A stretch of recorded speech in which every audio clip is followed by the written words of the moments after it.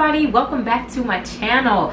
We are on part 5 of the series. If you are here for the first time, we have part 1, 2, 3, and 4. I'll link them down below. They may appear in the top somewhere, but either way you can go back and watch part 1 through 4 pertaining to specimen collection, tube type, tube additives, how many times we avert them, where they go in the laboratory, etc. So we are on part 5 and our final part. If you're not subscribed, go ahead and subscribe so you don't miss series like this and so that you don't miss classes. When I do pop in and do classes, pop in and do lives.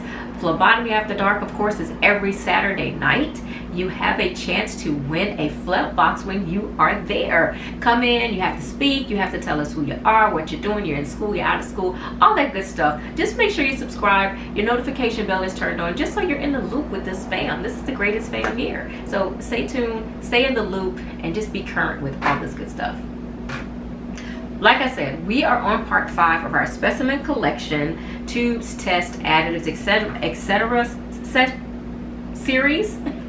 And we've gone over a lot of these tubes. Today, however, we are doing our last card, which is a part of the ASCP phlebotomy exam flashcard system. So this is the last one in the specimen collection part of tubes and additives. Now there are a million, there's so many cards to this actual set, and if you want to check it out or get your own, there's a link down below in the description box. You just click it, it'll take you straight to it. You don't have to search for them, and it's the actual set that I have. There's sheets of paper about 8.5 by 11, and all you have to do is perforate them and tear them apart, and you have a little flashcard system.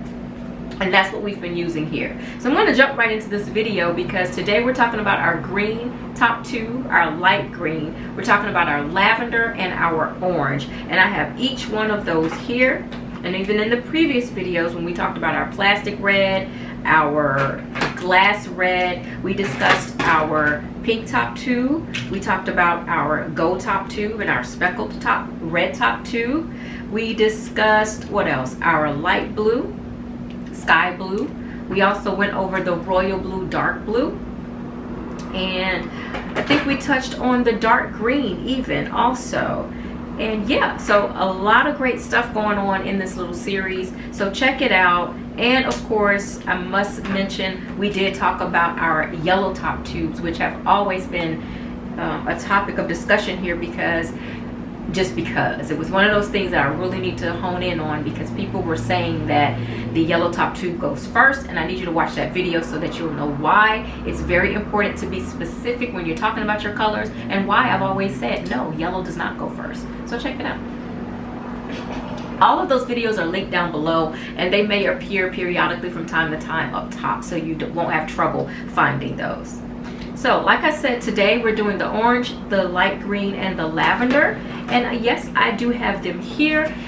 All of what I'm saying is strictly from these cards. It's not what I would say. Some of these cards I've actually read and I'm like, I don't know why they say that or whatever. And I will go over that. So make sure you're in the loop, because a pop-up live, that's where we're going to discuss this series and session a little bit, touch base. If you guys have comments and questions, put them down below, and then we can go over it during our lives. Starting with our light green top tube. This is your light green top tube. Remember, you have a dark green top. You have dark green in 2 sizes. That's not what we're talking about. We said light green. Be specific. Our light green top tube, we run tests for this tube.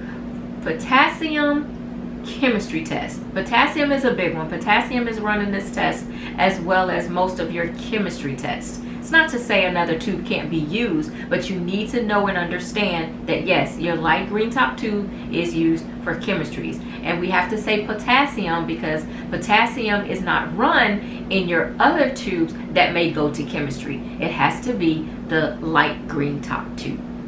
This tube has to be inverted 8 to 10 times. The additive in this tube is a heparin of lithium descent. So it's a lithium heparin, and it also has the thixotropic gel at the bottom because it goes in the centrifuge to be spun, and it's going to yield us plasma when it spins and separates the blood or the plasma from the blood. So that is your light green top tube, and it goes to chemistry. You know that. The next tube we're going to talk about is this lavender top tube. Molecular test, right? Molecular. When you think about your CBC, their cells, your red blood cells, your white blood cells, we need a complete blood count. CBC. You're always doing molecular testing, and this tube will go to hematology. It doesn't go anywhere else unless there's a special tube. It'll go to special chemistry sometimes, or but that's a whole nother video. Your lavender top tube goes to hematology, and these are the basics, and this is what's on the system, and this is what's more than likely is on the test if you test for and with the ASCP. The additive in this tube is EDTA. I'll put that right here. And this tube will yield us whole blood. As you know, it's not going to go into a centrifuge. More than likely, you can determine if a specimen is going to go in the centrifuge if it has a gel in the bottom, because they want to spin it to separate something. Not to say that's the truth for all tubes, but for the majority of the time, especially starting out, if you're confused with what you're going to be doing, the basics, unless you go into a specialty, just know that if you see gel in the bottom, it's going to be spun. 8 to 10 times inversion, and your most common test is, of course, your CBC in your lavender top tube. Last but not least, we have a orange top tube. Now, I don't have the yellow gray. Apparently, there's a yellow gray that is the same as or used the same as the orange top tube. And thank goodness my subscriber sent me an entire box of these. Otherwise, I would not have them. So thank you, Timothy. You know who you are. And these tubes are for chemistry tests. They're always stat because of the clotting time and the clotting factor, and I've done a video on that, but if you want me to talk about it in great detail, comment down below and we'll get to that as well. But this tube is usually run stat because it clots faster than all of the other tubes. It yields serum. This is a serum separator tube, but it is a rapid serum separator tube, which means it what? Clots fast, gets the job done quickly.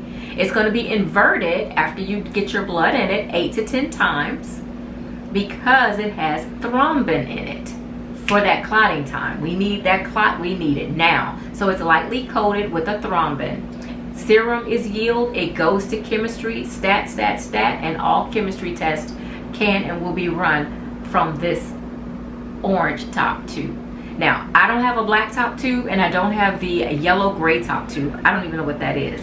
But those are the last 3 on this particular part of our little session. So we've done just about every tube. I believe we've done every tube except those specialty tests and specialty tubes, like a blue top tube like this. Pearl top tube is not on there. And I think that's it. At least for the tubes that we have here, that's what's on the ASCP phlebotomy exam flashcard system. So that's what we touched base. Now, if there are any comments, questions, or concerns, because this is the last one for this particular session, please leave your comments down below so that we can go over things during our lives, sessions, and even when we go into our next session. There's a couple more cards coming up that are relatable to this, and they are a part of specimen processing. So just because we're done with that, don't miss out on the next few because it all goes together. But that's the last of the cards, the additive, the inversions, and things like that. So yes, I'm so glad you guys enjoyed this. I'm going to keep it going. Tomorrow we'll have what are we doing tomorrow? The blood cultures. So remember I said that I didn't have a card for the cultures? Found a card for the cultures, and if you don't know, this is going to be really good, because do you really know the difference between the aerobic and the anaerobic bottle? How to draw them? Why are you drawing that one first? Why not that one first? Big information that you need to know. You could really be messing something up if you're pulling them and you're just like, well, it doesn't matter. It doesn't matter. They're the same. They've got a medium in them, both of them. No, ma'am, come and find out.